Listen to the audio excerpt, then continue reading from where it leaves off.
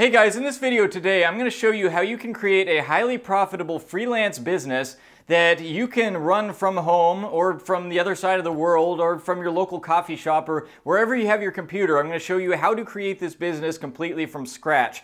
Now, this is something that I've done successfully for myself. I have a business where I get paid $100 an hour to create spreadsheets for people.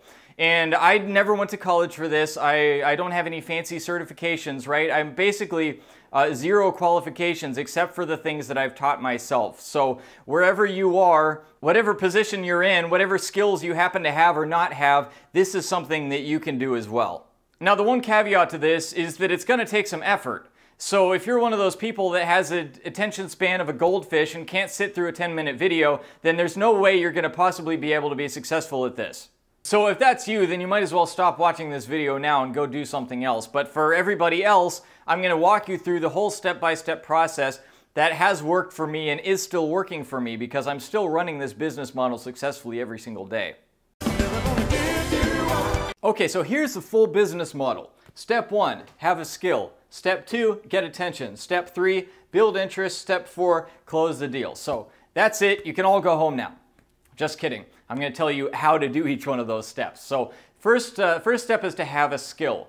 If you want to get clients, obviously you're going to have to be able to do something for someone that that person is willing to pay you for. Now, there are two basic criteria that I look for when evaluating whether or not a skill is going to work for this system.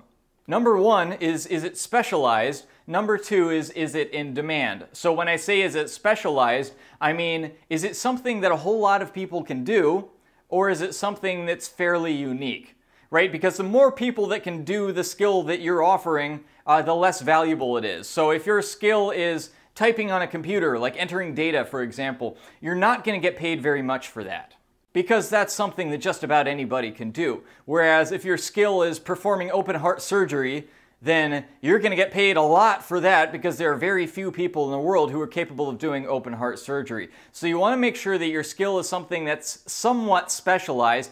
And then the second criteria is whether or not it's in demand. So it could be that you have a really specialized skill, but if nobody wants it, then it doesn't really help you very much. So you might be one of the 1% of people in the world that can put your foot behind your head, but that doesn't really help anybody, so nobody's going to pay you for it. Even though it's specialized, it still needs to be in demand. So you need to find something that people want help with that is something that not everybody can do. Now, you might have a skill like this already, and if so, then that's awesome, but you don't necessarily have to. So, for example, my skill is that I build Excel spreadsheets. I'm very good at Excel, and a lot of companies, a lot of business people use Excel and don't use it so well or don't like it so much and would much rather hire somebody to do it for them rather than do it themselves. So it's something that a lot of people want, and at the same time it's something that there aren't that many people in the world that have a high level of skill in Excel. So it's in demand and it's somewhat specialized, so that's why I can charge a high price for it. Now, if you don't already have a skill like this, that's okay. We live in the year 2020, or maybe you're watching this later, but it's only going to get better, and we have access to basically unlimited information, and we can teach ourselves anything that we could ever possibly want to learn. Me, personally, I have zero formal training or formal skill in Excel. Everything that I learned, I taught myself on the internet for free. I didn't go to college for it, I'm not Microsoft certified, and nobody cares, right? They care that I'm able to do the job. So if you teach yourself how to do a particular skill, that's all the qualification that you need. And so whatever skill you choose, there are probably a whole bunch of free resources that you could use to learn that skill. So it might be that you want to learn Excel because that's a good one, and I'm operating kind of alone. Like, there's not a lot of people that are competing with me in this industry. And even the people who are good at Excel, most of them are working full-time jobs. They're not working as freelancers, so I basically have the whole freelance pie all to myself right now. And so it may be that, or it may be something else. One good way to figure out what might be a good skill if you just have no idea where to start is to go through job listings on a place like ZipRecruiter and get an idea of what skills are getting the highest pay. Look for job listings where they actually tell you the salary. So if a C# developer makes $50 an hour, let's say, that's a pretty good rate of pay for a full-time job. Now, what you're going to be doing is you're going to be figuring out what skills are involved in that full-time job that has a high rate of pay, and you're going to compete with that job as a freelancer, right? Because every company has a choice. Do I want to hire an employee that's full-time, that I have to pay full-time hours, that I have to pay benefits, that's a giant pain if I want to lay him off, etc., etc., etc., or do I want to hire a freelancer who can just do my project and then I'm done with him? So that's why it's great to be a freelancer, but you can get an idea of how much a skill is worth by how much it is paid in a full-time position. So if you look for a particular skill, get an idea of how much the full-time position pays compared to other skills, you can get an idea of which ones are in demand and which ones are specialized. So if I see a job for a C# developer and that pays $50 an hour, and then I see another job for a Photoshop designer and that pays $20 an hour, well, I can kind of get the idea that the C# skill is more valuable than the Photoshop skill. In that example, I just pulled out of the air, by the way, so don't think that, like I'm saying, that those are the true values of those particular skills. I really have no idea. You have to go research it yourself a bit. And then once you pick your skill, there's a million resources online where you can learn it. You can just type in Google or type in YouTube, tutorial on whatever the program is or whatever the skill is. You can go to Coursera.org, you can go to Udemy.com, you can go to CodeAcademy.com if you want to learn a coding language. There are a whole bunch of resources online that are free or very cheap where you can learn just about any skill you might want to have. Okay, so first step is have a skill. Now you have your skill, we're going to go on to the second step, which is to get attention. Basically, you have a skill, you want to sell it to somebody, and so you have to convince somebody that your skill is worth buying. Now, convincing that person, I've divided up into 3 steps, right? Get attention, build interest, close the deal. So get attention just means you have to stand out from all the noise. You have to get somebody to listen to you, right? Because you could have the greatest website in the world, you could have the greatest sales pitch in the world, but if nobody ever listens to it, then it doesn't do you any good. So the ways that you can get attention, there are tons of them to choose from. Right? And I'm going to give you a whole bunch of ideas, and don't feel like you have to try all of these, right? Just pick 1 or 2. I mean, all it takes is one that works well and you're golden, right? You don't want to spread your focus in too many directions anyway. So basically there are high-tech ways to get attention and there are low-tech ways to get attention. And by the way, if you value your sanity, please do not get on Freelancer or on Upwork, on Fiverr, sites like that. You're just going to drive yourself crazy. I mean, unless you're willing to work for like $5 an hour and compete with 40 people on every project, I really recommend that you avoid those freelance websites. So on the high-tech side, one thing you can do is digital advertising. There are a whole bunch of platforms that offer digital advertising that can be pretty well targeted towards the kind of person that you're looking to get the attention of. Which, again, in this get attention, you want to get the attention of the person who is likely to be your client, right? You don't want to get the attention of a 12-year-old that's on the YouTube looking at cat videos, right? Chances are that's not going to be your target client. You want to make sure that your attention getting is targeted towards the places where the people that you actually want are hanging out. So, for example, you could do a YouTube ad. Something that I do personally is when somebody types in how to do X on Excel in YouTube, my ad comes up saying, hey, are you trying to figure out how to do something in Excel? Well, maybe you should just hire me to do it for you and save you a whole bunch of time, right? So YouTube ads are really good for that. You can do Facebook ads. You can do LinkedIn ads, which is cool because you can target people by their job title and by their industry and that kind of thing. You can do Reddit ads where you can target people by their interest groups. Or if you want to go super direct, then just use Google ads. So whenever somebody types in Excel consultant or whatever it is that you happen to provide in Google, then they'll get an ad with your website saying that I do exactly what you're looking for. Another route you can take is search engine optimization. You put up a website and then you pay somebody, or something you can learn yourself. Actually, this is probably a pretty decent skill if you want to be a freelancer. Learn how to make a website rank towards the top of the Google results or the search engine results. That way, everybody that's already typing in a certain keyword is going to get your website. Another way to get attention is through content marketing. So what content marketing is you create a piece of content. Now this might be, generally this will be either a blog post or a video. And it's a video or a blog post that is targeted towards the interest of the person that you are interested in. So for example, if the person wants to know how to make a dashboard in Excel, I'll make a video about how to make a dashboard in Excel, and then at the end of my video I'll say something like, if you want me to create your dashboard for you so you can save a whole bunch of time and money and have a much happier life, blah, blah, blah, then give me a call or click on the link to my website. Another great thing that you can do is to connect on social media. Facebook and LinkedIn are both very good for this. So on Facebook, for example, you can find a group of business owners, right? Almost every city has a group of business owners or a group of the Chamber of Commerce, and you can get involved in that group and just start conversations with people. Say, hey, I do this, I build spreadsheets. Is there any chance that you have a spreadsheet that you would like to be updated, or you would like to quit wasting a whole bunch of time manually entering this stuff when I could create a macro that'll do it for you? So just have conversations like that, figuring out who needs your service on social media like Facebook and LinkedIn. And there's a lot of good strategies on the low-tech side too. You know, you don't have to be fancy, just do what works. One strategy that I tried that actually landed me one of my highest paying clients was to get yard signs created. So you know those signs that you stick in the ground that you see, usually landscapers will put them on the side of the highway and that kind of thing? Those actually work, right? So I put Excel help or Excel macros, something like that, big letters, a little bit of text about it, and my phone number underneath, and got clients that way. And I know that sounds kind of super ghetto, but it works and it's very cheap. Another great way to get clients is just to talk to people that you already know.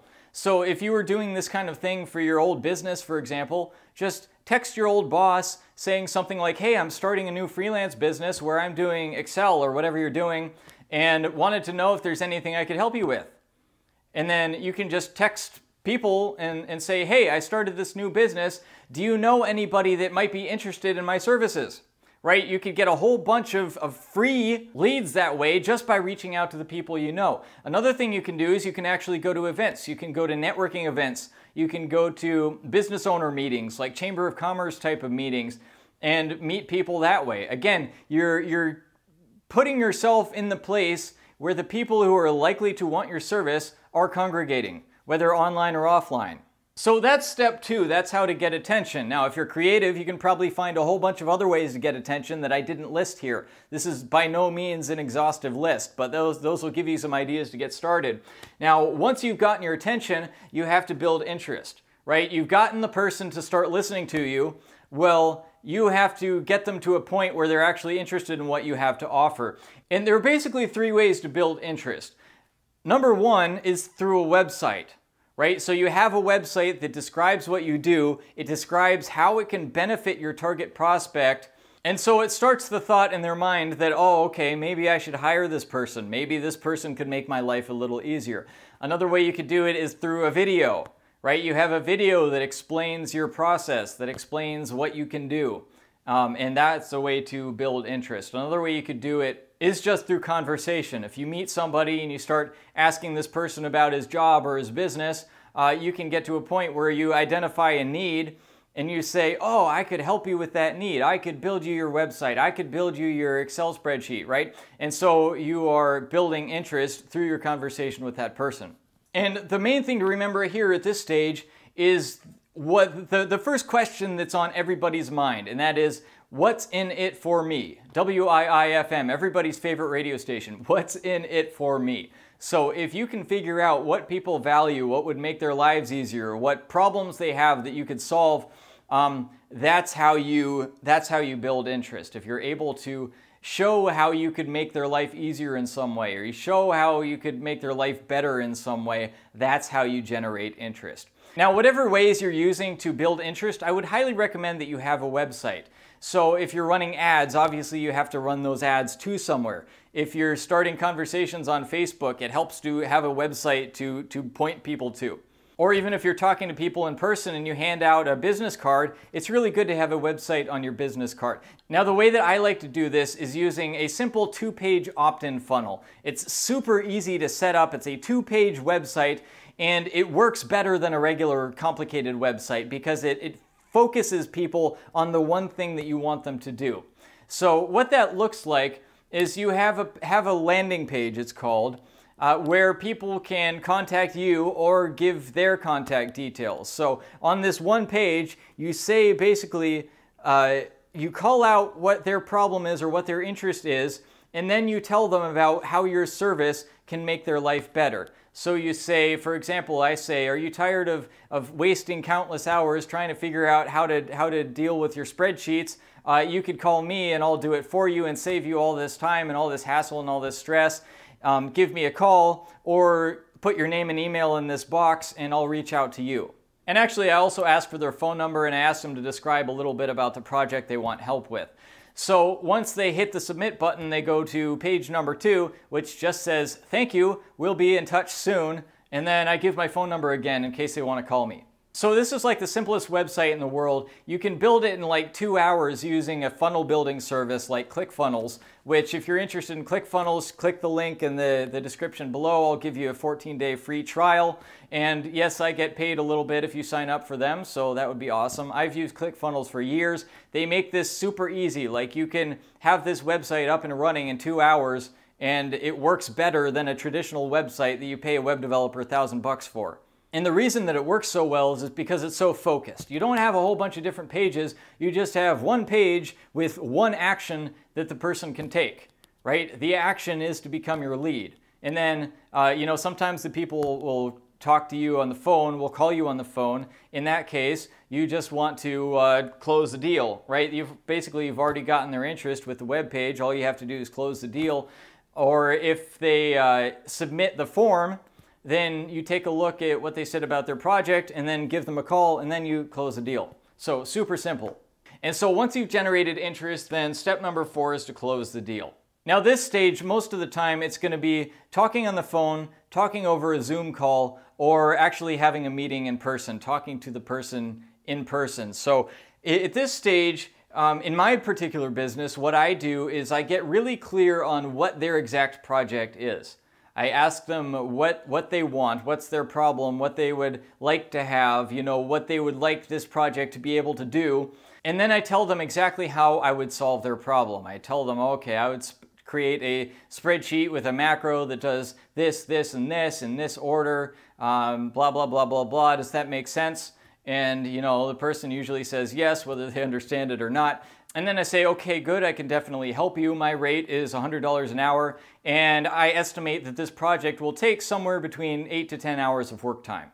And if the person has gotten this far in the process, most of the time they'll say yes. I mean, I have probably an 80% close rate, more or less. Most of the time, once I give the price, it does not scare them away. They're intent on doing it. They realize the benefit of it, and they're willing to pay the cost.